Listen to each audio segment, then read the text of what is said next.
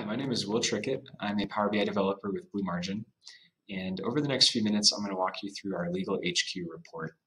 This dashboard is an industry standard for the legal industry, and it helps firms manage their matters and clients in a much more efficient and effective way.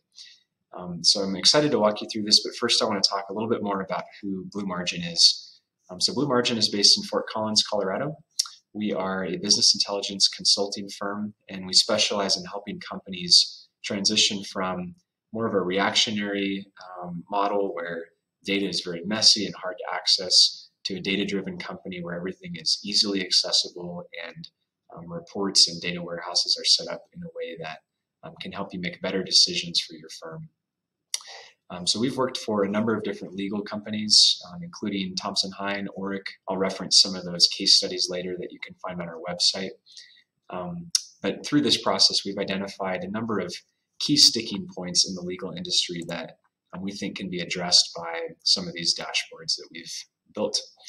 So why Legal HQ? This report allows you to have better visibility into your book of business and your matter management. It gives more of a firm-wide insight into attorney performance, which is helpful for the attorneys themselves and also managers to be able to see how the company is doing as a whole. And this is all packaged in a very intuitive and easy to access report, which for users who may not be tech savvy or from an IT background, this allows it to be consumable for them and not overwhelming. So with that, I'm going to jump into the report. I'm going to start on the partner performance page. So this page is focused on seeing where a partner is generating the most and the least value. You can see that right now we're viewing data for just one partner. And on the top right, you have visibility into the number of billable hours and the value at the client rate for the month that's been selected. These metrics are then split out further by client, down on the bottom left by client matter and timekeeper. And you can also get a sense of the trend of how value has trended over time, as well as some additional details. So the way that a user would navigate this report is maybe they want to see their client that's generating the most value, and they can click on, for example, Davis and Neal. And this will cross-filter the page so that the rest of the report is now showing data for just the selected client. You can see that revenue has been trending up over time for them.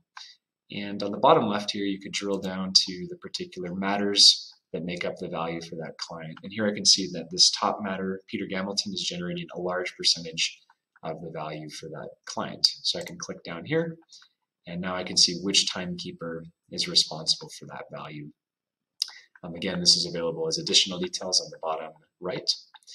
But this view is fairly simple, but it just allows a quick overview of a lawyer's book of business so that they can get a better sense of how they're doing.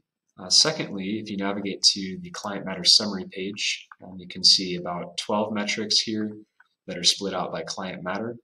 These are metrics that we found to be key for firms that we've worked with in the past, and they range from anywhere from billable hours to billing realization all the way into collections.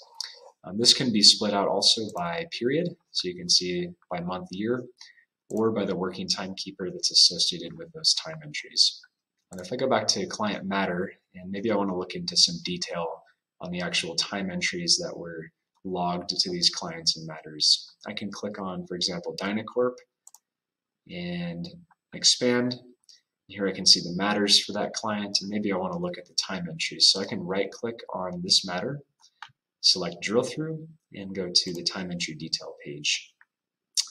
And this page is going to give you individual line entries for that client matter. I can see if it's been billed, what the realization was, what the status is, and a narrative for what took place for that time entry. I can also filter down to see, here's the ones that have been canceled, here's the ones that are currently in WIP or pre-bill, and just get better detail into each of those different statuses. So I will navigate back, and from here, I'm going to also look into the inventory summary page. So the inventory summary page allows you to see WIP amount and AR amount split out by aging bucket, and then by location, practice group, and client. And it also provides an idea of the trend of inventory over time. So maybe as a user, I want to look at the high risk WIP amount. So I could click on this 365 plus bucket. And again, the rest of the visuals will cross filter to show data for just that bucket. And here I can see that the mountain location has the most high risk WIP at 5.9 million. Maybe I want to dig into that, so I can control click on mountain. And now I'm looking at mountain data for 365 plus. And I see that the CB tax service client has the most at 1.13 million. So if I want to look into that further, again, I can right click here, drill through and go to my WIP aging. And this page is going to carry all the filters over. So I can see that 1.13 in my aging bucket. I can see it for my client. And here I can see that a particular billing timekeeper has a large percentage of that high risk WIP value. And if I drill down, I can see even the actual matter where that unbilled time is. If I further right click here and drill through to my unbilled time, now I'm at the actual entry that needs to be billed.